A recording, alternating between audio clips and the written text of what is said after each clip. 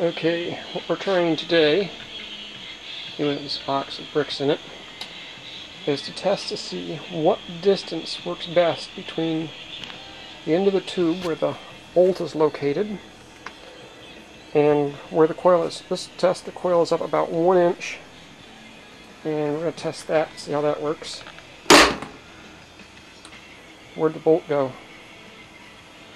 Huh. Nice little... Oh, it's in the bolt went into the box. Very interesting. The bolt is inside the box. Now let's try adjusting the coil a little bit. Okay, here we go again. This time the coil is at 1/2 inch on the end of the tube.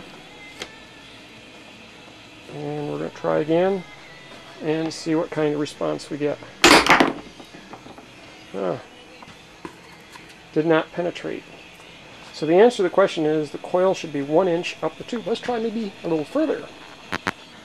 Okay, test 3. This time the coil has moved up about 1.5 inches from the end of the tube where the bolt sits.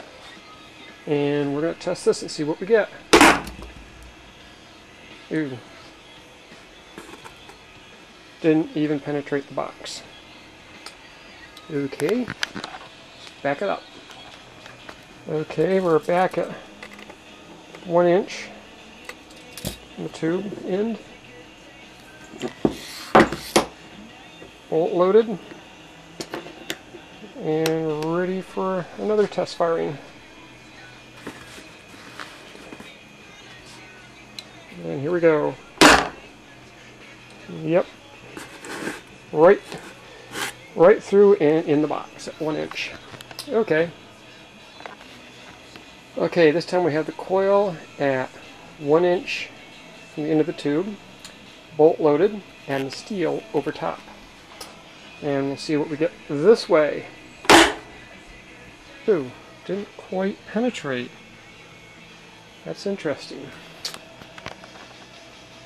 Well, definitely have a lot of power though. Okay, the coil is back at 1 inch without the steel cover on it. And we're going to shoot at the box once again.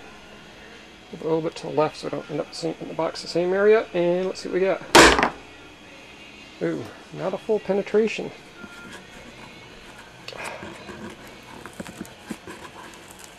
Well, it's in there pretty good though. Box is getting rather beat up. Okay, this time the coil's at 1 inch with the steel over it. We're still trying to determine if the steel really does increase the power output. And so here we go again, another shot. It's pretty hard hit. I don't think I'm going to be able to pull that back out of there without some work. It's in there pretty good. Okay. Okay, now we're going to try once again without the outer steel form. I remain at this point totally unconvinced that steel form accomplishes anything. And move it a little bit to the left. And fire. Ooh. It's in there someplace. I'll have to watch that to see if I accidentally used the same hole as before. But we'll try again. Okay, once again we're trying 1 inch from the end of the form to the coil, and actually studying at that point the end of the bolt would be just a tiny bit into the coil. And here we go again. Again, I can't tell if I hit an old hole or not. I'll have to watch the video and see what happened there. Okay, trying 1 inch again, and again without the steel form, into the cardboard box, and hopefully I'm not going to hit a used spot. You have to watch that one in slow motion, but it looks like it was a new hole. Okay, back to 1 inch again, and once again without the steel, and aiming to get a new box, or new hole in the box. Here it goes. Yeah, right in there. Pretty powerful. Okay, this time we upped it to 1.25 inches. Again with no steel, because that steel seems to accomplish little or nothing. 1.25 inches. Ready, aim, fire. Pretty wicked fast. Okay, here we go again. This time we're at 1.5 inches with no steel. And see what we get. 1.5 inches. What happened there? We'll have to watch that one in slow motion, see what went wrong.